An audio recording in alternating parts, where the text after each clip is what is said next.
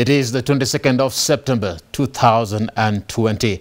Now 5 minutes past 8 a.m. Good evening to you. Thank you very much for keeping it Y254. We are broadcasting live from the broadcasting house here in Nairobi. It is a very chilly evening, hoping that you've had a fantastic day.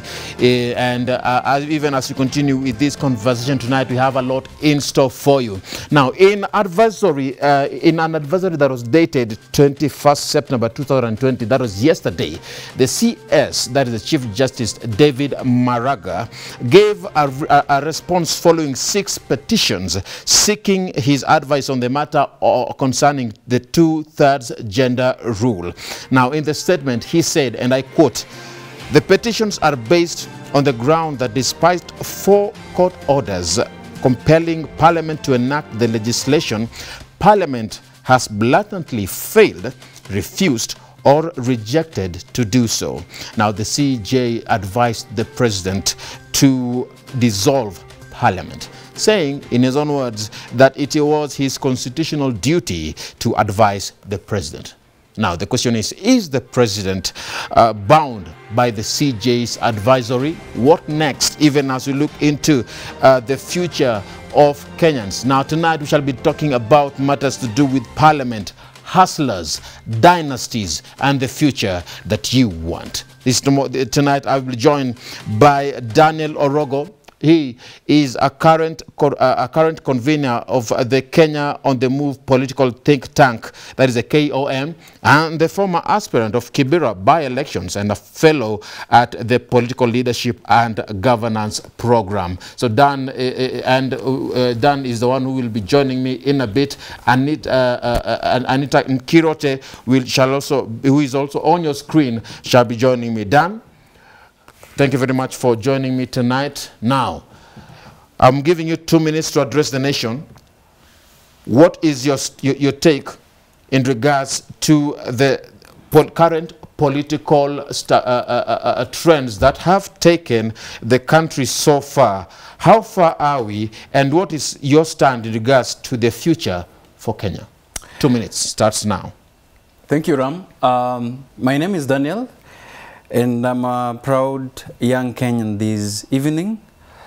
As you have intimated in your opening remarks, the events of the political scene in the last 2 weeks has treated Kenyans to a very, very interesting scene.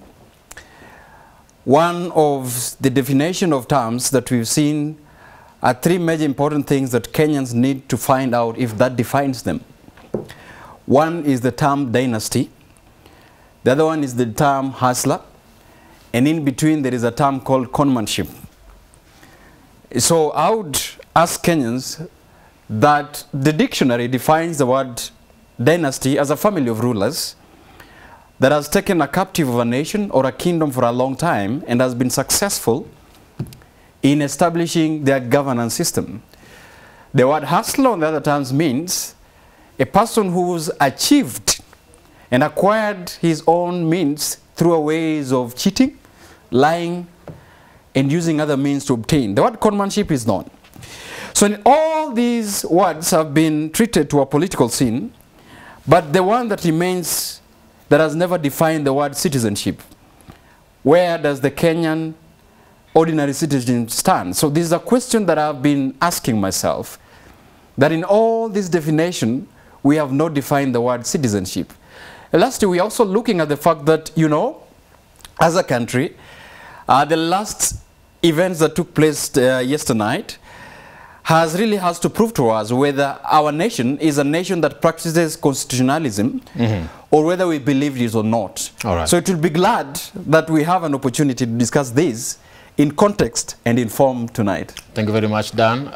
You may have your seat there.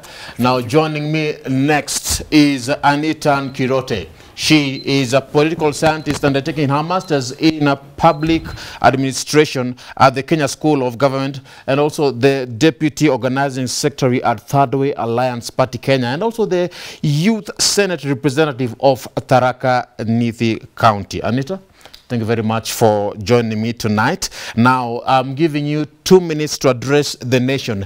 Give them your stand. Following the recent trends that have taken place in the country, what is your stand about the future for Kenya? Thank you so much, Ram. I, as Anita Nkirote, would like to remind the young people of Kenya and women that the future is in their hands. The future is in women. The future is in the youth. The future is in our hands. And I'll remind us of Article 1 of the Constitution, which reminds us that we, the people of Kenya, we one nation under God.